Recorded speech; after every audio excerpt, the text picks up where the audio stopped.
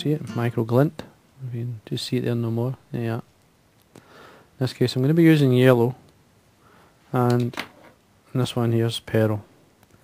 Now these are basically what we used to call metallic threads, with a metallic strand protected by an antron fibre, fine antron.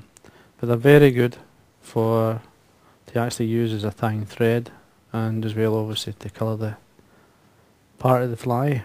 Now my favourite fly using the pearl, this was my dropper fly for years when I worked in a trout fishery, especially more so at the beginning of the season, and then smaller sizes. This is a B175, it's a size 12. Main sizes I would tie this would be 10s to say 16s, and you can still use the same thread. So, and you simply, all you do, it's very simple dressing, just to give you an idea.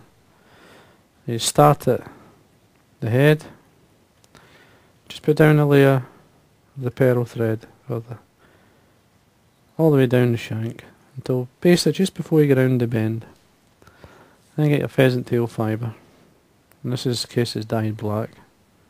Now I'm going to bring out about half a dozen fibres, just bring them 90 degrees from the stem. You'll see how when you do that the tips line up, and once you do that you take them away from the feather. The length, 2/3 the body over the back. Just do a couple of turns, and then always keep the thread or your glint thread nice and tight, and then take it up.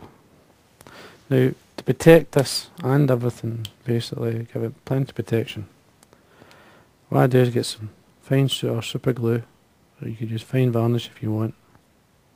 Just put it onto the shank of the hook. I'm going to wind the pheasant tail fibres towards myself. Just spread them out. Just work your way up. You get to this point here, you basically just come across the pheasant tail, do a turn, and a turn onto the hook. Do the same again, just to make sure it's locked in. And then, I mean, super glue's going to hold it, so the waste piece that you've left behind, you bring this up as a rib. So work your way up. Now you'll find as you wind up, it may change colour, the pearl, the thread. So it's basically goes a bluey colour, which is fine, which is what you want. And then you just tie the waste piece in, work up towards the eye, come back down, stop at that point there, just fold the pheasant tail fibres back, rub them with your nail, come round, single turn, and then what finish? You're looking probably about 3 turns, nice and tight. Trim it, leave about say 1.5 mils or so of the fibre, and then you can varnish the thorax area just there, or I'm just going to use some a light UV resin for speed. I just put a wee drop on my desk and then apply it with my dubbing needle. To that point there, you can put it onto the notch slightly, but I usually just put it on the underside. And then get your torch, set your resin, and there we are. Now I'm going to change over, I'll basically show you the sort of buzzer version, but I'm going to use, this is the orange. The machine's here turn around so you can see it, and you can see it, the micro glint and orange.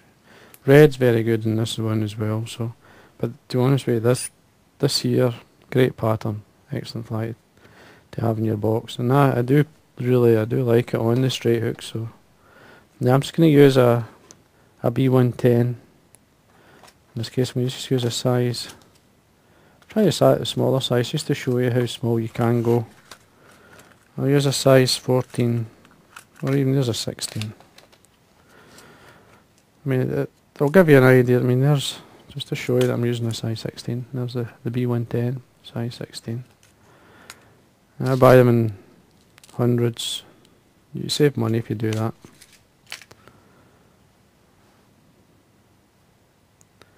into your vise. There we are. The exact same really, just start your thread, or the glint at the eye, put down, basically what I do is the thorax length. Now orange goes with black, obviously, it goes with olive.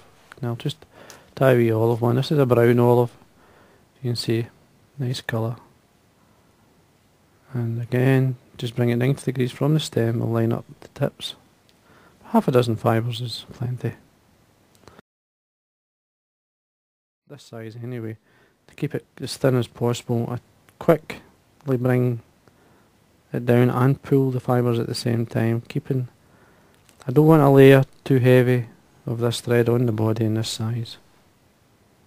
And then come back up in between these turns. And then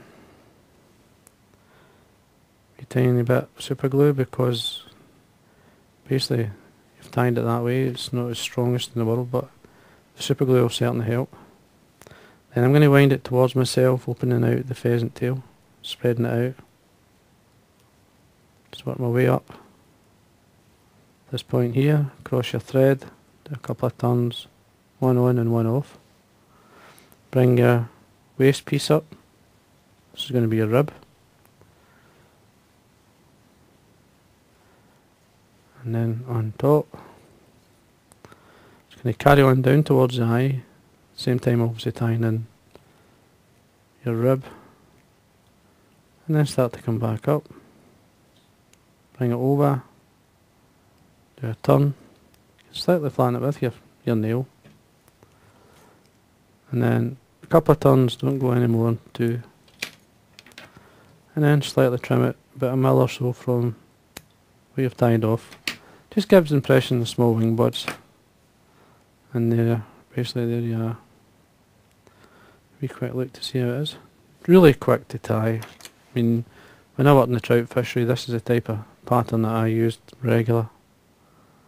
And you can't go too far wrong. See, that's the buzzer version. And just a matter of getting your torch. Set your resin.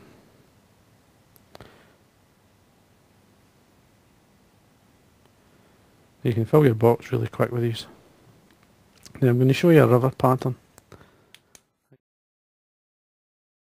very simple to tie.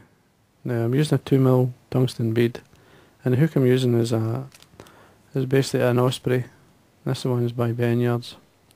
It's a lovely wee hook, and this one's a grub shaped one, obviously in barbless, so ideal for the small nymph patterns, like especially for the greyling and the brown trout.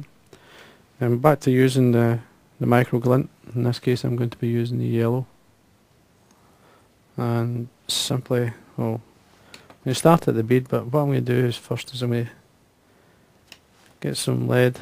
So this is sticky back lead foil. Just going to cut a piece off. It's a thin, so maybe a mil, less than a mil thick,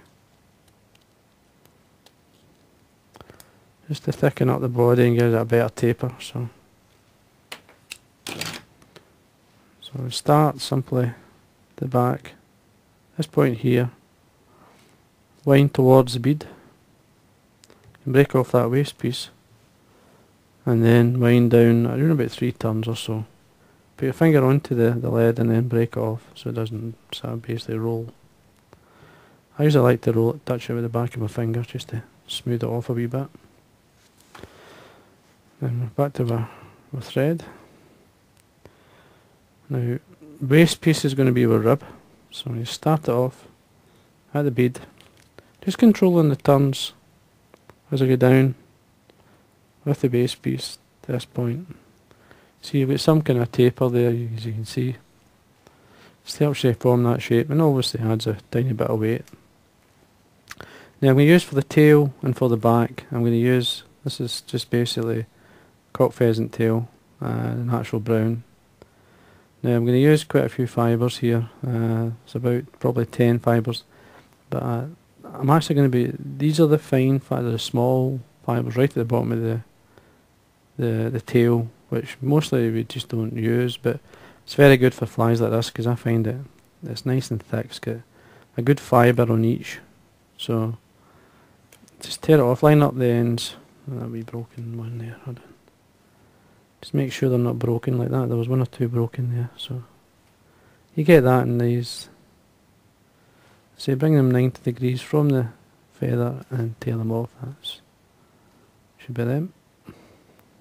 Length of the tail, just a small tail, short dumpy tail. Now come round to the back here, come in with a turn, nice and tight. So tail formed, and then wind our main thread up the body, just forming a nice shape.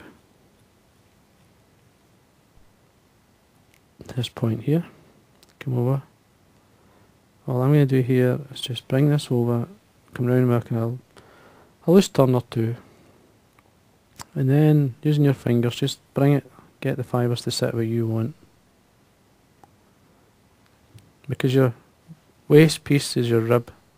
It's going to protect us, and then we just come up, get them reasonably close together, the turns, nice and tight. Always check and see where they're sitting. It's a very simple dress and it's easy to tie. And it's a good way of using these type of metallic type threads. Now the waist piece, what you can do is, what I like to do sometimes, just take it, carry it up towards the bead itself. Just form a sort of small loop.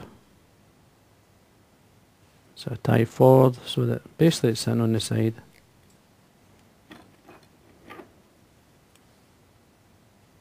Trim that away. Trim the pheasant tail away. See, things are nice and tidy. Get some, this is some squirrel dub. This is by Wopsy. Just lightly dub it onto your micro glint metallic thread. Just nice and lightly do it, just take your time. Give it some legs, give it something. Get to this point here. I just pull this loop I've formed with the waist piece but to the back of the hook.